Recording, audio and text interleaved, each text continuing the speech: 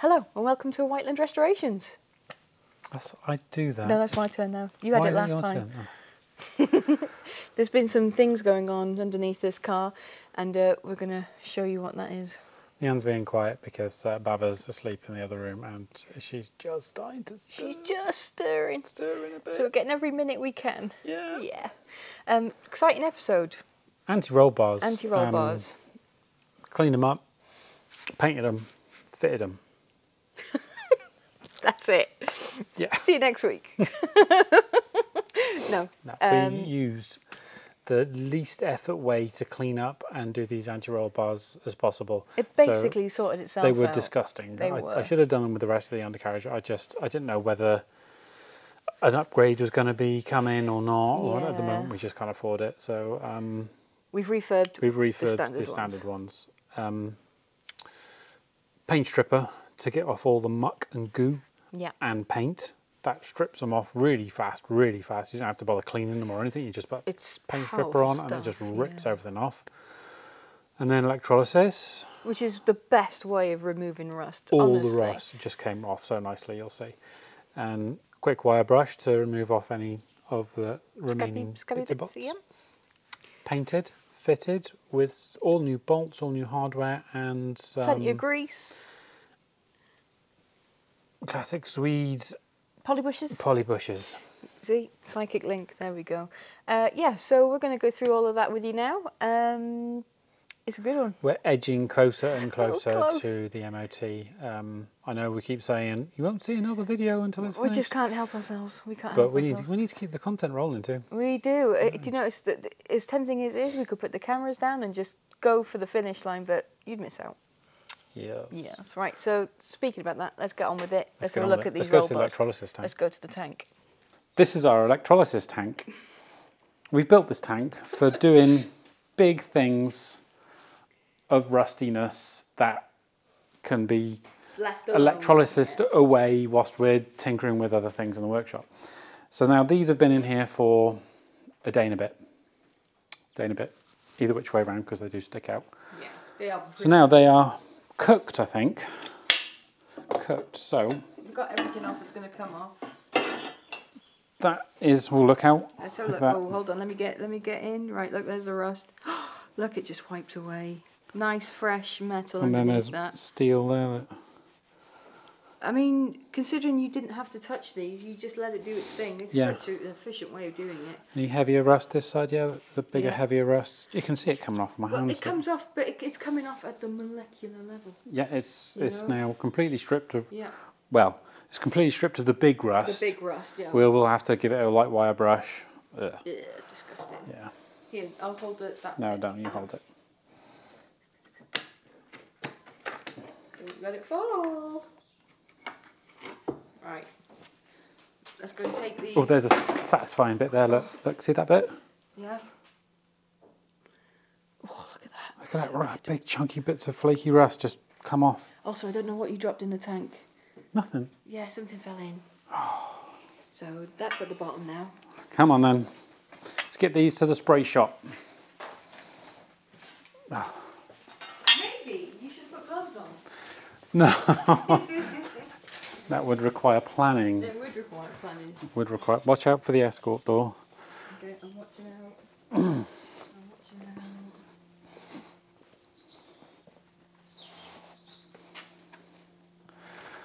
It seems we have somebody fettling our wipers. Oh, hi.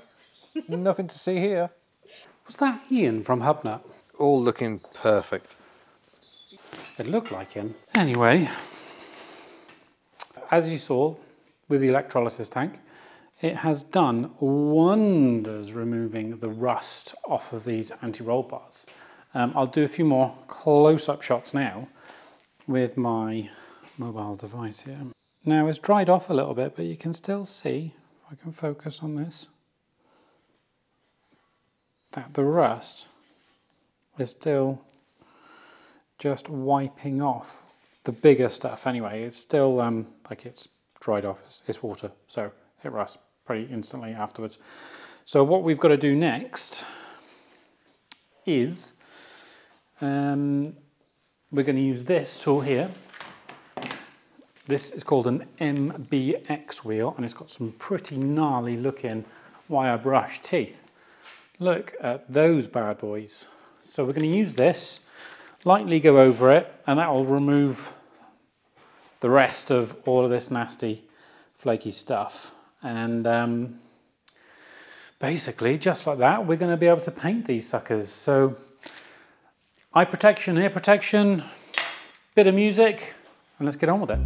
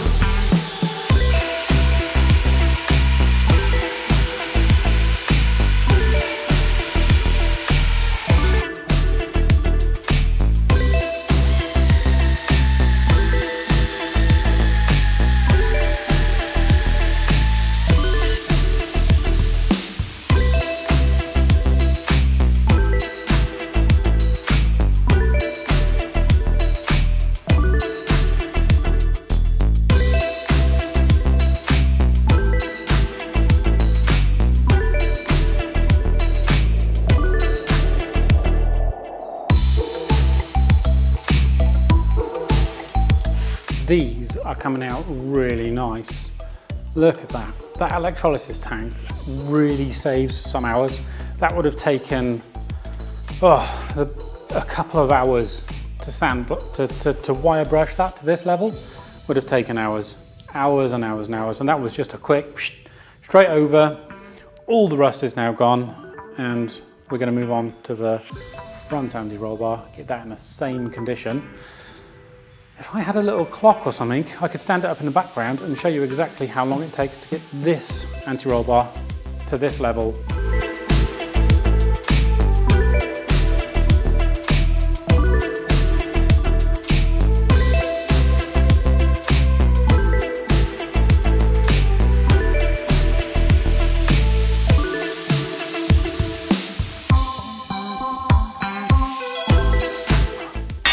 That wasn't so bad, was it? Bit of wire brushing, less than half an hour, I reckon. Really quick. Quick bit of wire brushing after the electrolysis did all the hard work for us, basically. And these are looking very close to a bit of paint. So, next I'm going to use some of this Hammerite Cure Rust, because I really like this stuff. There is still brown on here because it has been out in the air since it came out of the water tank, and it dried and it's gone brown because of rust, because that's just what happens. So we're going to give it a scotch and a bit of this, rub it all over nice and really work it in there, wipe that off, and that will get right into the bottom of all the pits and set any more rust that's going to come out. So really speaking, these shouldn't ever give us a problem ever again. Well, apart from when time just eats away at them, you know.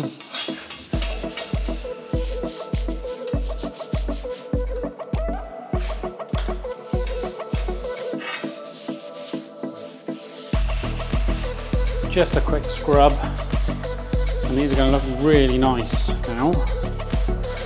Ready for a bit of painting. We love a bit of painting in this shed now.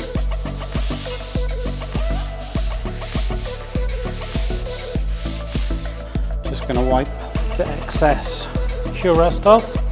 I don't really like leaving it on too long. It kind of creates a shell. Sometimes that shell can be a bit fragile.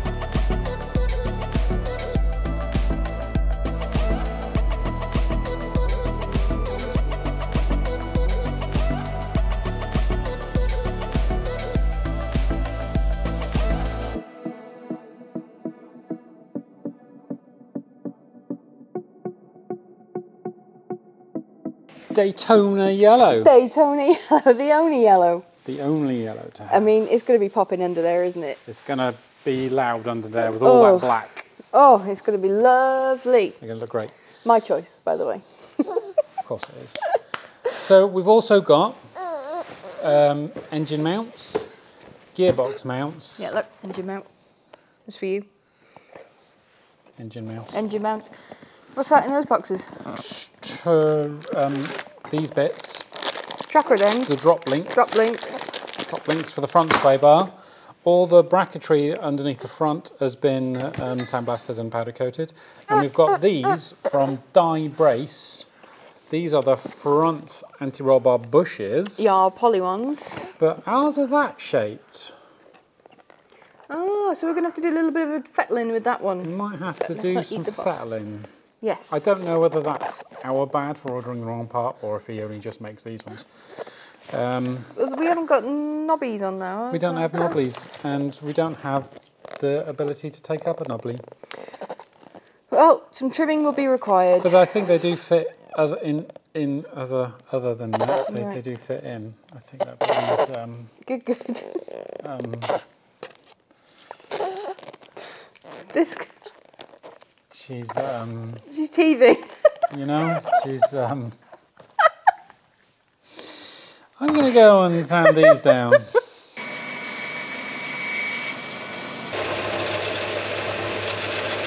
Bar's going in. It's going in. If I can figure it out. Yeah, you got it. I can come and push those bolts in for you.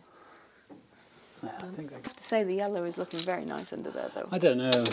What? You don't like it? No, I mean, what I'd say is, I don't know, because all I can see is anti-roll bar dumbness. Oh, don't let it drop out. See? Anti-roll bar dumbness.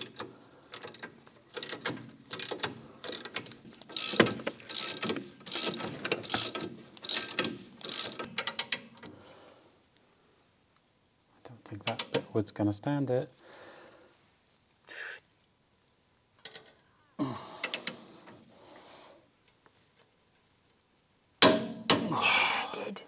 It did. Top tips.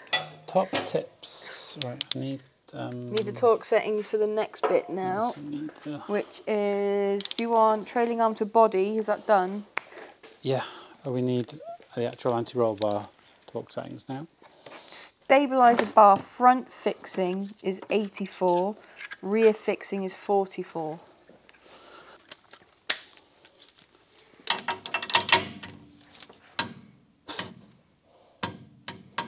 It's already at 44. It's already at 44. That seems quite loose, that, doesn't it? Yeah.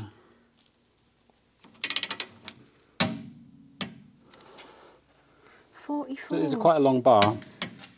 Shall I amp it up a bit? Well, the specs, babe. It's a spec. We're at 84 for the front ones. Right, that needs a spanner the other side. That piece of wood.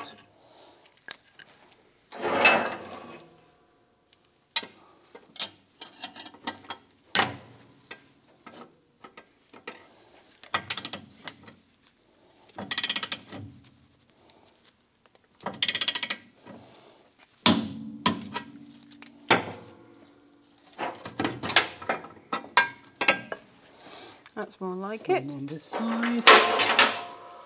Make all the noise in the world. Yeah.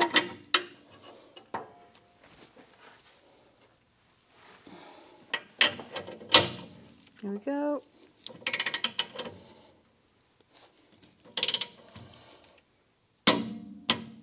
Lovely stuff. Well, there we go, it keeps going. So that is the bar torqued up. We're going to go through and check all the other rear torques now, and then we'll go around to the front rod. Roll bar even. We're going to put all the bits and bobs on the anti-roll bar, nice and loose, and then offer the whole thing in one hit. So let's get greasing. Yeah, we'll grease it all up, slap it in, and then we'll tighten it up. Yeah. It's always a good plan, isn't it? Well, and also for this, I'm going to be using this Jam. red rubberized grease, not the not the silicone. I think this stuff's going to last a bit longer than the other grease, you know. Yesterday's jam. Look at that. It's so sticky. Yeah. All goes in that way, doesn't it? Yeah. Like that.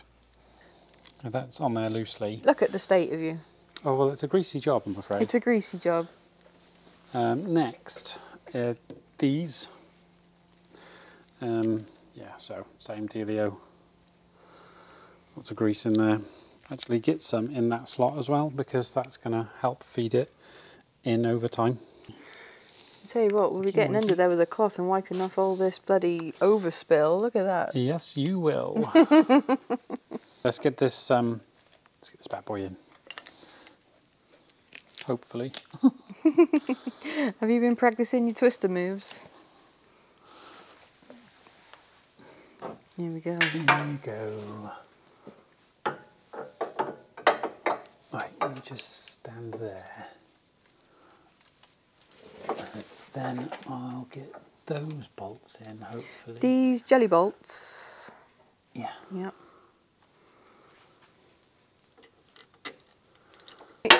I have sourced a tool for you. Thank you, darling. Ooh. You didn't put an extension bar with that, did you? Oh man, you want an extension bar as well? Yeah, Oh.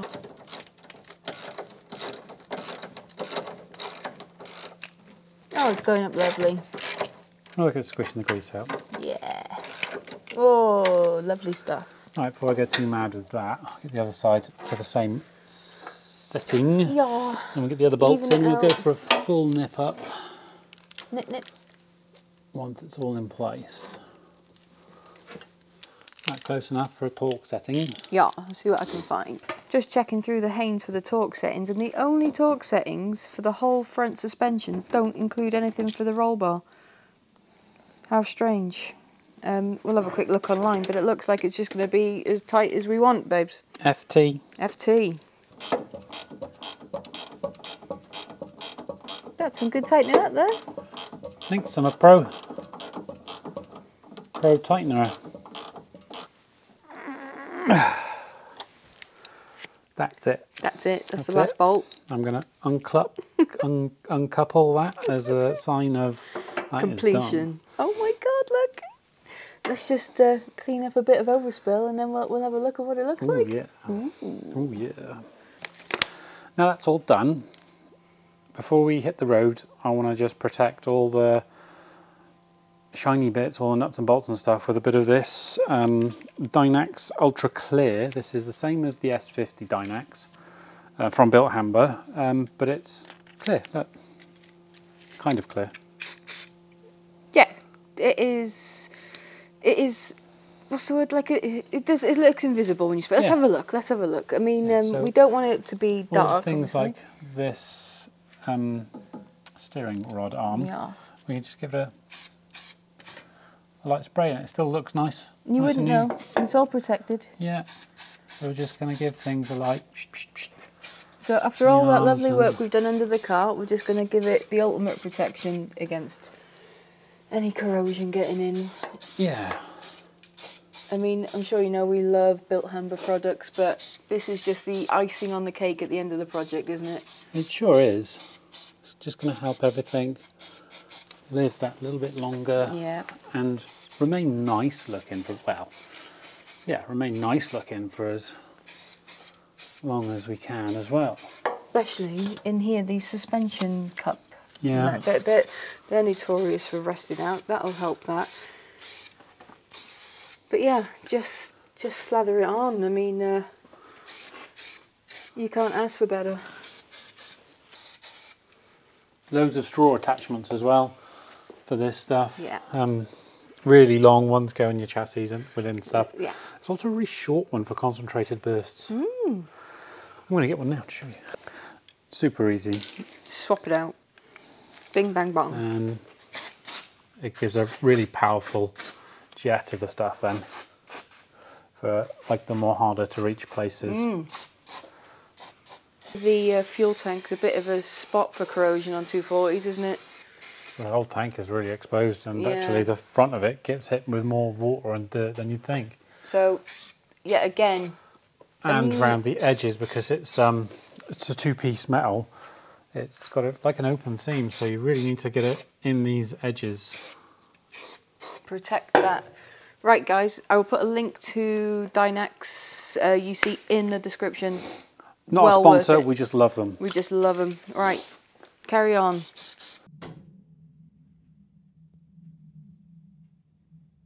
Right, we're all done. It's all done. It's all done. It's literally ready for the road. It's Christmas Day. It's Christmas Day. Now, Lewis is still filming the wheel episode. It's a bumper episode. It's really good. Bumper episode. It's really good. It is really good. We're going to take it for an MOT on these wheels, I think. Yeah. I want it MOT so it's on the road. We need to do some mileage on it, no matter what wheels are on it, to shake down before we go on the charity car run next weekend. Next weekend, we need to make sure it's going to be reliable. Yeah. So I can't get over it. It's been 2 years and it's this close. It's been 2 years and we've basically redone everything apart from the engine. Everything. And the only thing we haven't redone, which is the engine, gave us a hell of a load of pain in the arseness, didn't it? It is. Well, we don't talk about that in front of and just to say, big thank you, Tim at Cambrian Classics came over on Monday and he went through everything with a fine-tooth comb. He found loads wrong with it from previous owner or owners. Tuned it to perfection. Perfection. Found out what was wrong with it. Super great guy. If you want your classic car tuning, he is a super nice guy. If you want your classic car tuning, got any carb issues or anything like that, give Tim Cambrian Classics a call. He'll sort you right out. He is the man. Genius. Also, a big thank you to Ian at Havnut for sorting the window wipers out. I mean, you couldn't drive along without your wipers to, specs. Who has window wipers put on by Ian at Havnut?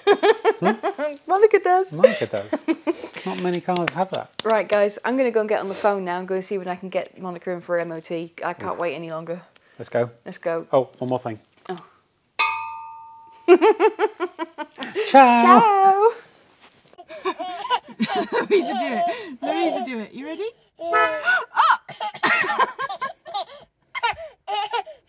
Oh! Ready? Ready?